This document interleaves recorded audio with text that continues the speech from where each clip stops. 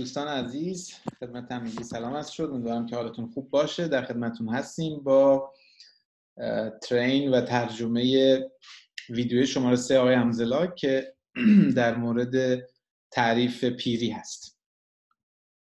Hello everybody, this is William Amzalag and I want to welcome you in our third episode of Jeunesse Longevity TV. آقای امزلاگ هستم و در خدمتتون هستم با در واقع اپیزود شماره 3 که حالا مربوط به همین ویدیوهای لانجویتی یا طول عمر و Jeunesse, we are redefining youth. اونطور که میبینید اپیزود شماره 3 Understanding Aging، یعنی اینکه پیری رو بفهمیم چی هست.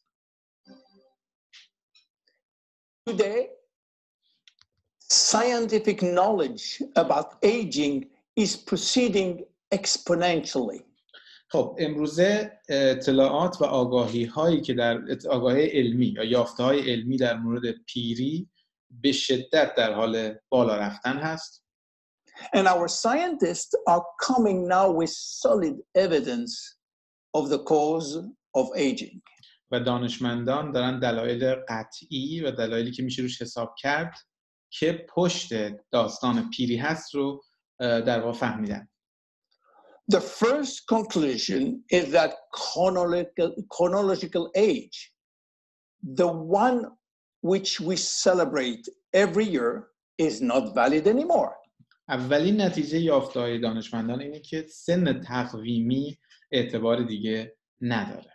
یعنی این که شما با توجه به تقویم نگاه کنید ببینید چند سالتون هست اهمیتی نداره. در مقابل اون چی وجود داره؟ سن بیولوژیکی که اون کیفیت سلول‌ها و مسائل دیگه هست که حالا با هم خواهیم شد. Aging do not depend on accumulating years. پیری یا همون ایجینگ، زمانی که ما پا به سن میذاریم، هیچ ربطی به سالهایی که انباش شده نداره. The second evidence is that our potential longevity, our chance to live longer, is located within ourselves.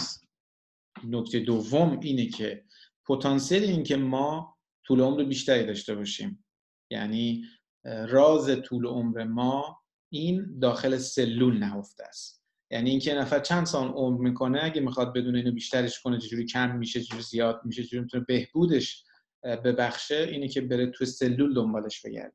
Especially in our DNA. خصوصا اینکه توی دی ان ای این قرار داره. So what is going on in our DNA? توی دی ان ای ما مگه چی میگذره؟ Our DNA is damaged every day. دی ان ای ما هر روز بهش آسیب میرسه. Several hundred thousand times a day. Yes. چند صد هزار بار به دی ان ای ما آسیب میرسه هر روز. Several hundred thousand times. As I told you in my previous episode, life is a balance between degradation and restoration. قبلا هم میگه توی اپیزود قبلی خدمتون گفتم که زندگی یک بالانس، یک تعادل بین نیروهایی که degradation یعنی در واقع مثل نیروهایی که از سرعت پروسه ها از انرژی کم میکنن، نیروهایی که به استراحت بدن آدم تشویق میکنن و restoration یعنی بین نیروهایی که در واقع انرژی ما رو بالا میبرن، نیروهای اکتیویتور و نیروهایی که دی اکتیویتور هستن. یعنی بین این دوتا باید یک بالانس ایجاد بشه و زندگی اونه، همونطور که قبلا گفتیم.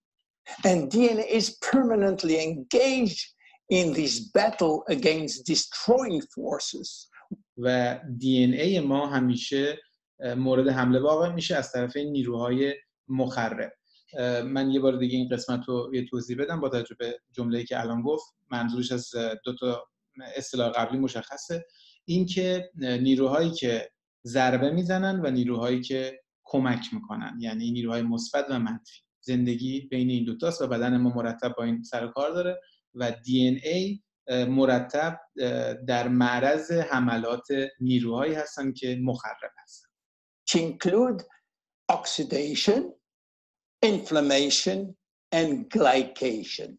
اون سه تا نیرویی که در واقع مخرب هستن و داره الان میگه دی ان ای توسط اینها هر دفعه بهشون حمله میشه، این سه تا نیرویی بود که اینجا گفت. یکی اکسیدیشن که اکسیدیشن به معنای اکسیداسیون و زنگ زدگی هست اصطلاحاً، و ما میدونیم که هر جا اکسیژن باشه زنگ زدگی اتفاق میفته. دقیقاً مثل اتفاقی که واسه یک سیبی میفته که از وسط نصفش میکنیم و میذاریمش تو فضای آزاد، یا اتفاقی که برای آهن میفته وقتی که رنگ نمیزنن روش و در معرض رطوبت هست، در معرض هوا هست. و دومی اینفلامیشن به معنای التهاب و منظور از التهاب نوعی از التهابات هست که توی بدن به عنوان التهابات مزمن ازش نام برده میشه. زمانی که یک قسمتی از بدن ما آسیب میبینه، دید باد میکنه، قرمز میشه و اون دفاع بدن هست در مقابل اون اتفاقی که اونجا افتاده. این نوعی از اینفلامیشن یا التهاب هست که بهش میگن اکیوت یا شارپ، خیلی همونجا اتفاق میفته، همونجا پاسخ بدن در قسمت محلی، همون محلی که آسیب میبینه. اما نوع دیگه از اینفلامیشن یا التهاب توی بدن وجود داره که حالا به دلایلی که وارد بحثش نمیشیم بدن فکر میکنه که اتفاق براش افتاده و اتفاقی که میفته گلوله‌های سفید حمله میکنن به سری اندام‌های داخلی بدن و در نتیجه اون نوعی از التهاب به نام التهاب مزمن پیش میاد که اون التهاب مزمن یکی از کارهایی که میکنه در واقع آسیب دی ان ای هست.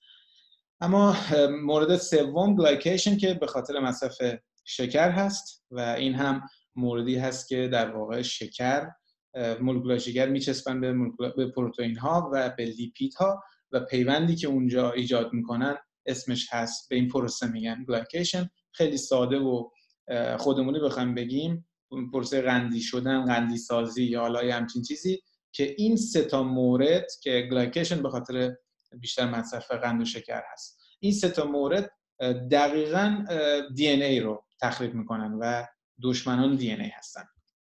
By the way, glycation is a very bad chemical reaction due to sugar. میگه گلایکیشن یک پیوند شیمیایی خیلی خطرناک، یک عملیات شیمیایی، پروسه شیمیایی خیلی خطرناک هست که در واقع به خاطر مصرف شکر است. Simultaneously, DNA is also dealing with external threats. همچنین همزمان در واقع DNA مجبور با اون تهدیدهایی که از خارج بدن هم میان مقابله بکنه. یعنی در مقابل اونها هم هست. این تهدیداتی که دیدید اکسیدیشن، اکسیداسیون، التهابات و قندی شدن، مسئله است که داخل بدن داره اتفاق میفته. میگه تازه از بیرون، از فضای محیط هم تهدیدهایی برای دی ان ای ما وجود داره. Environmental toxin. سمومی که توی محیط وجود دارن. Pollution. آلودگی. Bad lifestyle. و لایف استایل بد، عادتهای بد غذایی، عادتهای بد زندگی. The DNA integrity of our 60 trillion cells will depend entirely on the end result of the battle between damage forces and maintenance. اینکه دی ان ای ما وضعیتش چیه؟ سالم، سلامت، مسئله داره. اون وضعیت دی ان ای ما نتیجه اتفاقی که بین دو تا خدمتتون هستم نیروی مخرب و نیروهایی که در مقابل اون از بدن دفاع میکنن. یعنی این دوتا، نبرد این دوتا هست که تعیین میکنه چه اتفاقی واسه وضعیت دی ان ای 60 تریلیون سلول ما میفته. 60 تریلیون سلول تو بدن ما وجود داره، تمام این سلول توش دی ان ای وجود داره و اینکه این دی ان ای ما چه وضعیتی دارن، خوبن یا بدن، ربط داره به نتیجه مبارزه این نیروهایی که به عنوان نیروی مخرب راجع بهشون صحبت کردیم، چه داخلی چه خارجی، و اینکه حالا بدن در مقابل این چیکار میتونه بکنه. یعنی بدن چه نیرویی داره که بیاد دفاع کنه در مقابل این همه نیروهای مخرب. Service which will try to repair those damages. Fortunately, our body is miraculously designed to defend us from any attacks.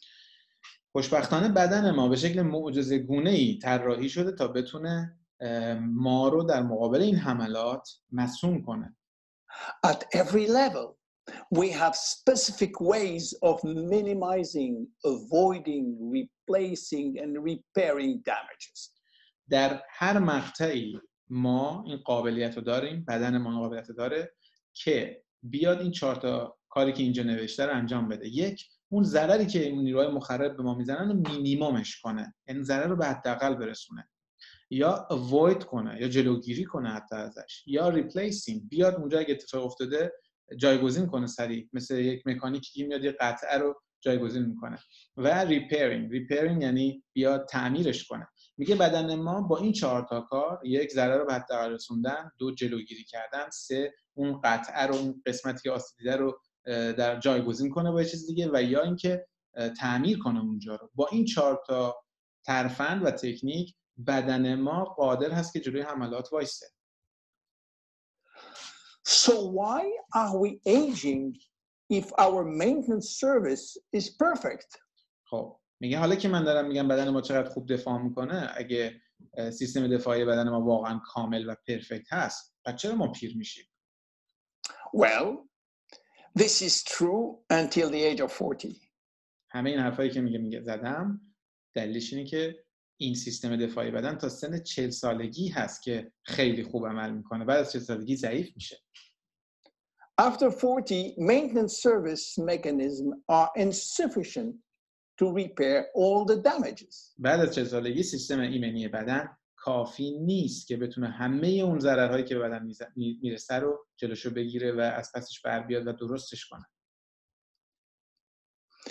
To understand why the damages are affecting our life, you have to know that every time a cell divides into 2 cells, برای اینکه بفهمید چجوری است که این اتفاق میفته، چند تا نکته رو حالا توضیح میده. میگه زمانی که یک سلول تقسیم میشه، هر بار که یک سلول 2 تا میشه، تقسیم که میشه 2 تا سلول. it is the same. دی ان ای هم همین کارو میکنه. سلول که تقسیم میشه، دی ان ای هم تقسیم میشه. Process is very complex. پروسه این قضیه بسیار پیچیده است. But it allows DNA to be read and to be photocopied. ولی این پروسه به شکلی هست که دی ان ای رو انگار که یکی میخونه و فتوکپی میکنن. مثلا A B C D فلان میخونه اول و بعد همون A B C D رو فکر کن مینویسه، میشه حالا یه دی ان دیگه. من خیلی ساده اینو گفتم. ولی میگه این پروسه پیچیده‌ایه، ولی به شکل خلاصه طی این پروسه دی ان ای خونده میشه و فتوکپی میشه. چون قراره که دی ان ای تقسیم بشه، مثل سلول که یکی میشه 2 تا، دی ان ای هم باید تقسیم بشه و تو این 2 تا سلول پخش بشه دیگه، 2 تا کپی باید بیاد. But DNA contains genes which are responsible for manufacturing proteins. و ما میدونیم که دی ان ای شامل جین ها و ژن هایی هست که پروتئین میسازن. And proteins are essential to life. و پروتئین ها لازمه زندگی و حیات هستن. When copying is bad, some sequences are forgotten. وقتی که پروسه کپی، فکر کن دی ان ای میخونه ولی میخواد کپی بشه، خیلی ساده داریم صحبت میکنیم. وقتی که پروسه کپی کردن به شکل خوبی انجام نشه، بعضی از این ترتیب ها از بین میرن، یعنی یادشون میره، انگار که فراموش کرده. فرض میکنیم شما دارید شماره تلفن واسه من میخونید و من اونو دارم مینویسم، منتها یه شماره من جا میندازم، شما میخونی به من میگی ولی من جا میندازم، یعنی یه شماره، یه مقداری از این ترتیب های دی ان ای یا هر چیزی که اونجا هست فراموش میشه. There is a genetic mutation that may be responsible for poor workmanship proteins. و یک جهش ژنتیکی ایجاد میشه که این جهش ژنتیکی مسئول ساخت یک پروتئین بد هست یا مسئول ساخت یک کیفیت بد از پروتئین هست. Bad protein are linked with diseases and premature aging. و میدونیم که این پروتئین ها و این مسائل مرتبط هستن با aging، premature aging یعنی پیری زودرس و مریضی ها. یعنی ریشه این مریضی ها و پیری زودرس تو این بحث اتفاقی که برای دی ان ای افتاده. کپی ناقص اتفاق افتاده، دی ان ای دی ان ای نیست که بعد می بود به شکل خیلی ساده و در واقع حالا می‌بینیم که چه اتفاقی داره اونجا رقم می‌خوره. نتیجه این دمج توی دی ان ای، نتیجه این تخریب دی ان ای، نتیجه این که این دی ان ای به دلیل اینکه خوب کپی نشده بد شده، اون دی ان ای که باید باشه نیست، اینه که در واقع ما پیری زودرس و خیلی از مریضی ها رو داریم. This is one of the reasons why we are aging. این یکی از اون دلایلی که ما به اون دلیل داریم پیر میشیم. پس تخریب دی ان ای و پیری این نکته رو گفت. And why we get chronic diseases. و دلیل و یکی از دیگه از این مسائلی که بابت این داره پیش میاد هم chronic diseases، یعنی مریضی های مزمن، مریضی هایی که طی سالهای طولانی کوچولو تو بدن ایجاد میشن. Like Alzheimer, diabetes, مثل آلزایمر، دیابت، cardiovascular disease or cancer. مریضی هایی که مربوط به سیستم عروقی هستن، کاردیوواسکولار سیستم، و کانسر، سرطان. اینا مریضی هستن که مستقیم نتیجه اونن. Unfortunately, DNA damage is not the only reason for aging. اما نکته مهمی که اینجا وجود داره میگه که تنها دلیل پیری بحث خدمتتون عرض کنم که اتفاقی برای دی ان ای میفته نیست. یعنی تنها دلیل پیری فقط بحث دی ان ای نیست. As we get older, these cells will also lose their ability to multiply, and this is mainly due to the shortening of telomeres. هر چقدر که میگذره توان سلول برای اینکه تقسیم بشه به خاطر اینه که تلومیر اون سلول کم میشه میاد پایین. و توی تصویر دوستان، تصویر خیلی جالب هست. شما توی سمت چپ این قسمت 2 تا کروموزوم رو میبینید و انتهای این کروموزوم ها تلومیرز نوشته، یعنی بحث تلومرها. و خدمتتون عرض کنم که نوشته که end caps that protect the chromosomes، میگه این درپوش ها که وظیفه محافظت از این کروموزوم رو به عهده دارن. اما این یه سلوله شده 2 تا سلول. وضعیت این انتها رو اینجا اومده کشیده. ببینید یه کوچولو از این تلومیر کم شده، دوباره تقسیم شده. دفعه دوم که تقسیم میشه این کوچیک‌تر شده، تلومیر اون درپوشه داره از بین میره انگار. سری بعد که دوباره تقسیم اتفاق افتاده خیلی کوچیک شده و سری آخر دیگه اصلا تلومیری وجود نداره. این رنگ در واقع پررنگ این قسمت دیگه اینجا وجود نداره و از اینجا به بعد دیگه تقسیم ادامه پیدا نمیکنه و اگه این یه سلول ما بود که تعدادی تقسیم میشه و دیگه تقسیم نمیشه. و میگه که سلول های ما بعد از مدتی که همینجوری تقسیم میشن دیگه توانایی تقسیم شدن ندارن و دلیلش به خاطر اینه که هر بار که تقسیم میشن یه مقداری از این درپوشی از بین میره و این اتفاقی که داره به شکل طبیعی تو بدن ما رخ میده. Which no longer protect the chromosomes. و وقتی که کوچیک میشن دیگه اینا نمیتونن از کروموزوم در واقع حمایت کنن و نگهش دارن. After 50 to 60 replication, there. خب این جمله این که پایینم نوشته خیلی مهمه. دوستان مثلا میتونن یه عکس از اینجا داشته باشن برای خودشون و هر موقع خواستن به این رجوع پیدا بکنن یا حتی ازش استفاده بکنن. 50 تا 60 بار replications یعنی هر بار که این تقسیم اتفاق میفته این میگن replication. 50 تا 60 بار وقتی که این اتفاق افتاد دیگه بعد از اون این تموم میشه. خب این یه سوالی که واسه هر کسی پیش میاد. الان سلول من تقسیم شد. حالا هر بار که داره تقسیم میشه مقدارش میره. میتونه من بگی کی تموم میشه؟ 50 60 بار که این تقسیم بشه این دیگه از بین میره. و جالب اینه که هر سال اگه بخوایم به زمانی هم بگیم 40 50 تا ما 40 50 تا واحد در واقع تلومیرمون از دست میدیم. هر سال 40 50 تا. و چند تا واحد تلومیری داریم؟ 5000 تا. ما 5000 واحد تلومیری داریم برای اینکه زندگیش کنیم. از زمانی که به دنیا میاییم تو شکم مادر 5000 تا ذخیره استفاده میشه، 10000 تا میمونه و ما وقتی 5000 تاش استفاده میکنیم میرسیم به مرز 5000 تای آخر دیگه فرصتی نداریم و اون موقع مرگ اتفاق میفته. بنابراین ماها توی زندگیمون از زمانی که به دنیا میایم تا زمانی که میمیریم فقط 5000 واحد تلومیری داریم و هر سال 40 50 تاش استفاده میشه. اگه تقسیم بکنید میبینید یه چیزی بین 120 تا 130 سال با این فرمول عمری هست که ما میتونیم داشته باشیم. و در واقع این یافته هم هست که دانشمندان دارن، چون رکورد سن توی تاریخ الان 120 خورده سال هست و دقیقاً همخوانی داره با این بحث تلومیری. و یکی از روش‌هایی که الان دارن سن انسان‌ها رو میخوان بدونن سن بیولوژیکی این فرد چقدره، نه سن تقویمی، چون قرار شد سن تقویمی دیگه مهم نباشه. میان این تلومیرها رو اندازه میگیرن و میبینن که این فرد چقدر از تلومیرش مونده، چون همه که 120 سال عمر نمیکنن. شاید شما بگید که من میشناسم آدمی که 50 سال عمر میکنن، پس چی شد؟ قرار بود سال 40 50 سال از بین بره، برای 120 خورده سال بعد عمر میکنه. و این نکته هست که باید تو لایف استایل فرد نگاه کرد، تو اتفاقاتی که براش میفته. و برای همین میان آزمایشایی دارن که میان طول تلومیر رو اندازه‌گیری میکنن، همون چیزی که آقای وینسنت جیان پاپا توی اون سمینارش اعلام میکنه که میگه من از لحاظ تقویمی سنم یادم نیست حدود 70 سال بوده اگه اشتباه نکنم، ولی از لحاظ بیولوژیکی 49 سال اگه اشتباه نکنم. و این اون روشی است که در واقع اندازه این تلومیر نقش داره اونجا. No more telomeres, no more protection.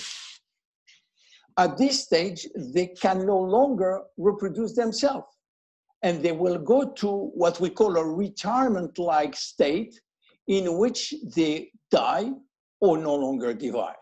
وقتی که این اتفاق بر سلول میفته، یعنی تلومیر کوچیک میشه، وارد یه فضایی میشن که فضای بازنشستگی اسمش رو میذارن. تو این فضای بازنشستگی یا سلول میمیره یا دیگه تقسیم نمیشه. فکر کنید این سلولا رو ما داریم و اینا نه دیگه سلول جدید تولید میکنن، به سلول جدید تقسیم میشن، نه اینکه در واقع خودشون هم میمیرن. بنابراین ما نتیجه این همین ما از این سلول تشکیل شدیم. خب اینا اگه بمیرن یا اگه اینا دیگه تقسیم نشن، ما مثلا ما بدنمون تازه نمیشه، ما پیر میشیم در واقع، خیلی ساده، و یا میمیریم اگه تعداد زیادی از این سلول‌ها بمیرن. 60 تریلیون از این سلول‌ها وجود داره.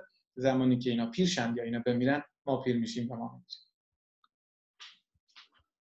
And then a third actor completes the trilogy of aging. در مرحله بعد مورد سومی هست، یک فاکتور سومی هست که میاد و مثلث پیری رو کامل میکنه. It is the stem cells which are essential for the renewal and the maintenance of cells. فاکتور مهمی که برای جدید کردن سلول ها وجود داره و تو سلامتی سلول نقش داره، بحث استم سلز یا سلول بنیادی هست. The stem cells cannot do their job. If their DNA is severely damaged, اما سلول‌های بنیادی هم سلولن. اگه دی ان ها صدمه ببینن تو بدن، خب اینا هم سلولن دیگه، اینا هم دی ان شون صدمه می‌بینه. اگه دی ان این سلول ها صدمه ببینه، قضیه فهم می‌کنه. شما فرض می‌کنیم که توی شهری یه سری افراد وجود دارن و ما برای اینکه دفاع کنیم ازش یه سری پلیس داریم یا یه سری دکتر داریم. فکر کنید دکترها حالا یه طوریشون بشه. حالا زمانی که برای یه فرد اتفاق بیفته، دیگه دکتری هم نیست که بتونه اینو معالجه بکنه، چون اگه دکتر سالم باشه، دکتر میتونه اینو معالجه بکنه و این برمیگرده و جامعه دوباره پر از آدمای سالم میشه. ولی فکر کنید توی جامعه دکترها همه مریض بشن، حالا اگه کسی دیگه مریض بشه، دکتری هم وجود نداره، دیگه اوضاع خیلی خراب میشه. این دقیقاً مثال وای به روزی که به گندت نمکه. زمانی که سلول‌های بنیادی ما مسئله پیدا بکنن، چه مسئله پیدا میکنن؟ یکی از اون مسائل که صحبت کردیم اینه که دی ان ای تخریب بشه. دی ان ای که تخریب میشه فرق نمیکنه، دی ان ای سلول بنیادی هم تخریب میشه. بنابراین در مرحله بعد پلیس محله داره آسیب میبینه. و نکته بعدی هم که راجع به بحث پیری داریم صحبت میکنیم، کوچکتر شدن تلومیرها بود. خب سلولای بنیادی هم فرق نمیکنه، اونها هم تلومیر دارن. تلومیر بدن هم که کوچیک میشه، تلومیر اینها هم کوچیک میشه، اینها هم نمیتونن دیگه تقسیم بشن. بنابراین ببینید که این عوامل چجوری دست به دست هم میده و در مرحله آخر در واقع باعث میشه که سلول بنیادیمون هم دی ان ایشون تخریب بشه، همین که تلومیرشون کوچیک بشه، دیگه نتونن تقسیم بشن و حالا نیروی حالا چی اسمشو بذاریم، سلول بنیادی نیروی دفاعی بدن اسمشو بذاریم، نمیخوام زیاد تخصصی صحبت کنیم که اشتباه صحبت کرده باشم، ولی به هر حال سلول بنیادی نقش خیلی موثر توی بدن ما دارن، توی ترمیم. و وقتی اینها آسیب میبینن، دیگه واقعا به کی میتونیم امید داشته باشیم؟ telomere shortened, then our stock of stem cells will then shorten further. میگه وقتی که دی ان ای سلول آسیب میبینه، دی ان ای استم سل هم آسیب میبینه، دی ان ای سلول بنیادی هم آسیب میبینه و وقتی که تلومیرها کوچیک میشن و تلومیر سلول بنیادی هم کوچیک میشن، حالا اینها هم ذخیرهشون تو بدن میاد پایین و وقتی ذخیره سلول بنیادی هم تو بدن بیاد پایین، حالا دیگه بدن قدرت ترمیم هم نداره و این دلیل سوم پیری هست. از سه تا دلیل صحبت کردیم. یک، اینکه دی ان ای ما آسیب میبینه و دی ان ای آسیب دیدن زندگی هر روزه ماست، طبیعی داره اتفاق میفته. دو، بحث کوچیک‌تر شدن تلومیرها هست، به شکل طبیعی داره اتفاق میفته هر بار که سلول تقسیم میشه.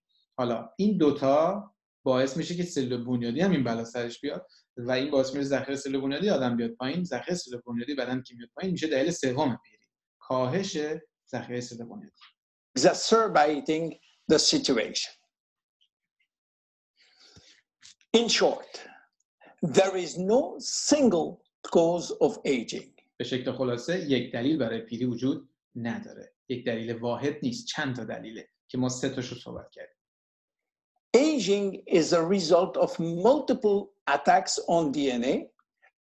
پیری نتیجه حملات متعدد روی دی ان ای linked with progressive telomere shortening که مرتبط هست با کوچکتر شدن تلومرها به شکل هر روزه، reducing drastically the number of functional cells. که باعث میشه تعداد سلول هایی که عملیاتی هستن تو بدن کم بشه.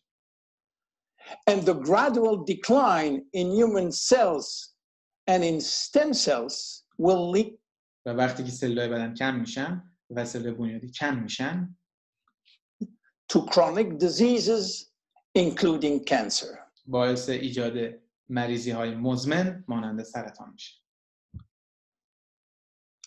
Old age is responsible for most diseases.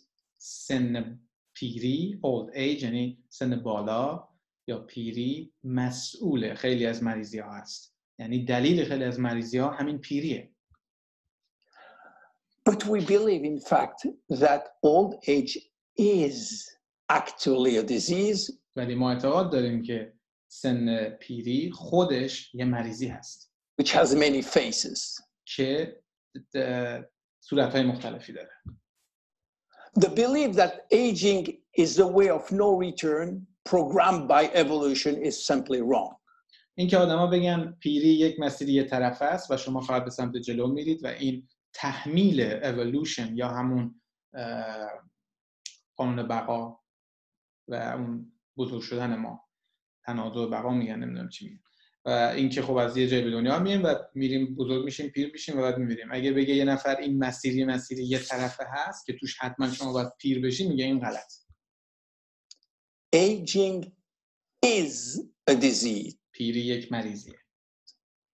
And just as we do with other diseases, we will create new technology to cure it. و همونطور که ما مریضی دیگر رو درمان کردیم و درمان میکنیم، ما تکنولوژی های مورد نیاز رو به دست خواهیم آورد و با اون تکنولوژی ها پیری رو درمان خواهیم کرد. Jeunesse understand the trilogy of aging. ژنس مثلث پیری رو درک کرده and will act accordingly. و با توجه به اون عمل میکنه. We design product like reserve helping DNA repair. محصولاتی که ژنس، حالا اینجا نقش ژنس رو ما میتونیم ببینیم. بنابراین فهم اون مطالب اولیه بسیار مهم است. و اینجا نشون میده که حالا محصولات ژنس یا نقش ژنس چیه. ژنس مثلث پیری رو فهمیده و محصولاتی رو طراحی کرده که بتونه این دلایل پیری رو باش مقابله کنه. به عنوان مثال اولیش ریزرو هست که ریزرو جلوگیری میکنه از آسیب‌های دی ان ای. و ما دیدیم که آسیب‌های دی ان ای چیکار میکنه. آسیبی که روی دی ان ای وارد میشه باعث ایجاد پروتئین ناقص میشه. پروتئین ها با حیات ما و با زندگی ما، در واقع معنیش حیات ما است. وقتی پروتئین ناقص باشه همه مریضای مزمن و بحث سرطان و اینا پیش میاد. بنابراین ریزرو نقش اساسی در بنیادی ترین لول های بدن ما و سلامتی ما و حضور ما و وجود ما داره و ریزرو هست که میتونه بره اونجا و کمک بکنه به ترمیم دی ان ای. دیگه چیزی از این مهمتر وجود نداره. اما چه نکته اونجا هست که کارو سخت میکنه؟ ما اگه دستمون بسوزه، خب همونجا حسش میکنیم، همون موقع شروع میکنیم به یه سری کارها کردن، شاید حتی دکتر هم بریم، پماد میزنیم، فلان میکنیم، ولی دی ان ای ما وقتی در روز تخریب میشه ما نمیفهمیم. ولی کدوم وحشتناک‌تره؟ اون زمانی است که دی ان ای ما تخریب میشه. صرفاً به این دلیل که اون روز ما جامون نمیسوزه یا درد نمیکنه، این نباید گول بخوریم و این قضیه مزمن هست و کرونیک هست، یعنی آروم آروم آروم توسعه پیدا میکنه. بنابراین ما یک جوابی باید براش داشته باشیم. ما باید سرمایه‌گذاری رو سلامتیمون بکنیم که در مقابل اتفاقاتی که میدونیم داره میفته و اینها نظریه و تئوری نیست، نه همه علم مطلقه، یعنی همه ثابت شده است که دی ان ای ما تخریب میشه. حالا برای اینکه دی ان ای ما تخریب نشه باید برنامه داشته باشیم. یکی از برنامه‌های خوبی که میتونیم داشته باشیم، خصوصا ما که پیش‌نیست هستیم، قطعا مصرف ریزرو است. Finity helping re-lengthening telomeres by activating telomerase. محصول فینیتی رو طراحی کرده شرکت جنس که چیکار میکنه؟ دلیل دوم پیری، تلومیرها به شکل طبیعی کوچیک میشن بعد از هر رپلیکیشن، بعد از هر بار تقسیم سلولی، و این فینیتی هست که میاد و تلومراز رو اکتیو میکنه و وقتی تلومراز رو اکتیو میکنه تلومراز میاد و تلومیرها رو بزرگ میکنه. حالا سلول هر بار داره بخوایم نخوایم، سلول ها بعد از تقسیم دارن تلومیرشون کوچیک میشه. من و شما هر روز داره تلومیرهای بدنمون کوچیک میشه. اما پاسخ ما براش چیه؟ قطعا ما به فکر این هستیم که مثلا 2 ساعت دیگه گرسنمون شد چی بخوریم و اگه نخوریم شاید آسمون و زمین رو به هم بریزیم، ولی حواسمون نیست چه اتفاقی داره بر سلولامون میفته. و این اونجایی هست که من و شما که جنس کار میکنیم استایل زندگیمون عوض میشه. ما باید مثل همون که برای گرسنگی 2 ساعت دیگه همون برنامه داریم و جدی هستیم و بعدش شاید داد بیدادم بکنیم و عصبانی بشیم اگه غذایی نباشه و تلاش بکنیم و هیچ کدوم از ما نیستیم که به هر حال غذا نخوریم به مدت زمان طولانی، مرتب برنامه‌ریزی میکنیم. اینجا سوال پیش میاد که ما برای بحث تلومیر و برای اتفاقاتی که تو بدن ما داره میفته واسه اون چه برنامه‌ای داریم؟ یه ژنسی واقعا نمیتونه اینو در نظر نگیره. قطعا باید یه ماهیانه یه سری محصول رو مصرف بکنه، چیزی که برای خود من پارسال وقتی که من این ویدیو رو متوجه شدم و تو من این انقلاب ایجاد شد که اگه تو بدن من اتفاق داره میفته و من دارم توی زندگی اجاره میدم، نمیدونم مالیات میدم، همین کارا دارم انجام میدم، چجوریه که برای بدن خودم حالا که میدونم چه اتفاقی داره میفته برنامه‌ام چیه؟ این سوال باید جواب میدادم. و خب منو به این نتیجه رسوندم که من یه سری از محصولات رو هر ماه برای اتفاقاتی که تو بدن من داره اتفاق میفته داره روی میده حتما داشته باشم. پس فینیتی هم این مسئله رو که به شکل طبیعی تو بدن داره اتفاق میفته جلوشو میگیره. Luminous serum using growth factors as a byproduct from stem cells. حالا محصولات لومینس که اینها گروث فاکتور توشون هست و خدمت فاکتورهای رشد توشون هست و اینها در واقع بای پروداکت و محصول جانبی از سلولای بنیادی هستن و در واقع تو بدن همون کاری رو میکنن که همون گروث فاکتورها یا فاکتورهای رشدی که از سلولای بنیادی توی بدن باید ایجاد بشه و بیاد سلول‌ها رو اوکی کنه، سلولای پوست اوکی کنه، اینها میان و همون کارو میکنن.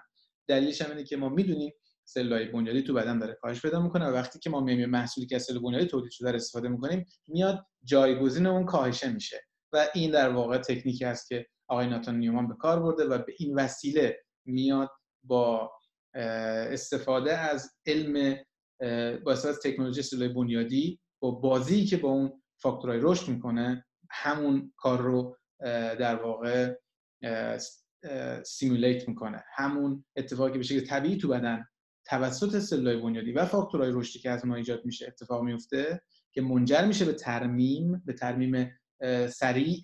خب همینو میاد با اون محصولات برای ما انجام میده و خب این هم باز هم ژنس هست و اینکه فهمیده سلولای بنیادی ذخیرهشون تو بدن میاد پایین، میگه بیا محصولی رو ایجاد بکنم که اون کاهش ذخیره رو درست کنه.